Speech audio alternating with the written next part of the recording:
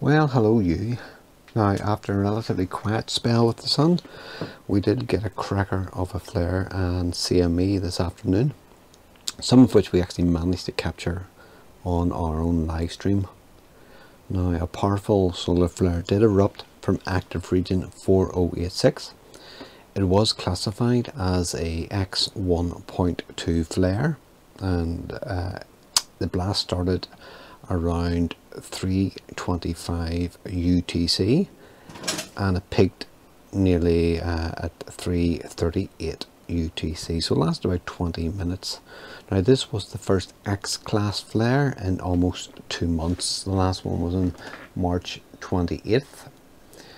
Now, given how quiet the sun has been recently, a few people have got excited. It's good to see, but should we expect any aurora or radio blackouts as a result of this flare? So let's have a look in more detail as to what happened, and we'll look at some of the images, particularly from NASA's Solar Dynamics Observatory. So first, in the video you're watching, that's from our own live stream. We have a Lunt 50mm solar telescope, which we try to use to stream every day, weather permitting of course. And this video is sped up about 5 times, so we managed to capture about half an hour.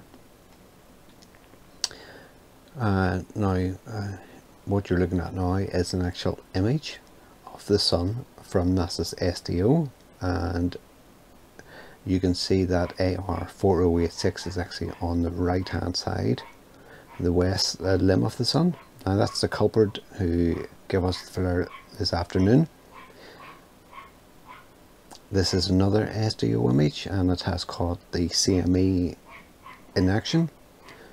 Now, as I mentioned earlier, this started about 3:25 UTC and peaked about 13 minutes later, and then decayed and was over in about 20 minutes. So relatively quick. It was a short, sharp event. Now, some smaller flares can only last for only minutes, while larger ones can take hours to complete. So this was on the quicker side. And this little video, it's a time lapse of SDO images from this afternoon, and it gives a nice view of what it looked like.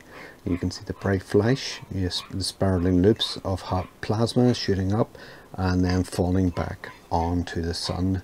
So here in the solar explosion, you have billions of tons of gas and magnetic fields suddenly snapping and unleashing all that energy.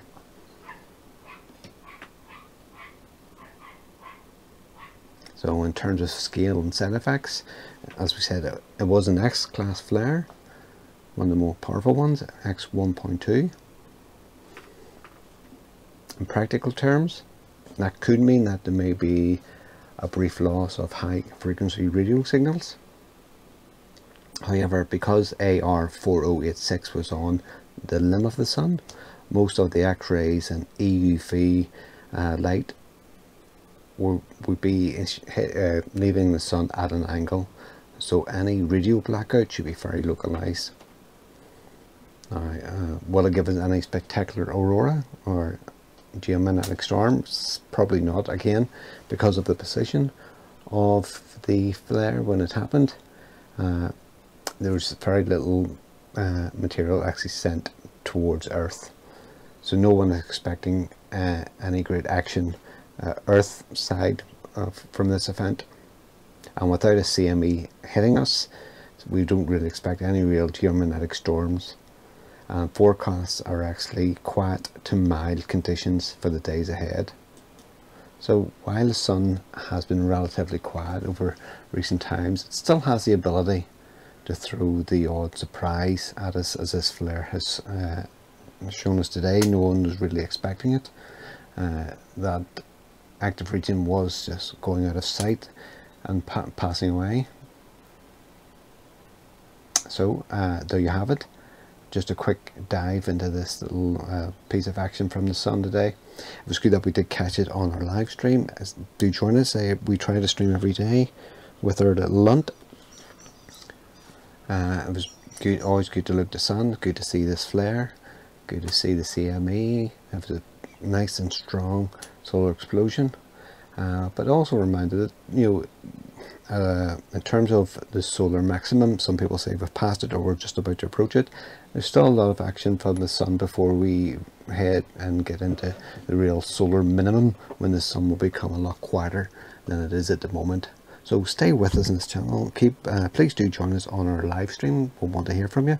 Check out our other social media links, and we'll see you next time. Thank you.